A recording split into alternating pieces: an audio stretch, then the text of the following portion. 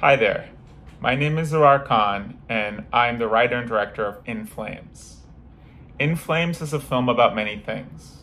It is a love story, a ghost story, and at its core is a story about a mother and daughter who, after the death of the family patriarch, must come together if they hope to survive the malevolent forces that threaten to engulf them.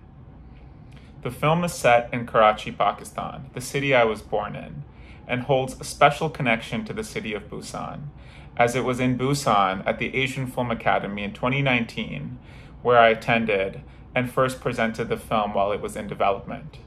It was also here where I met many cherished collaborators, including Egil Nurbulatova from Kazakhstan, who went on to be the film's director of photography. I hope you enjoy the film. Gasamida.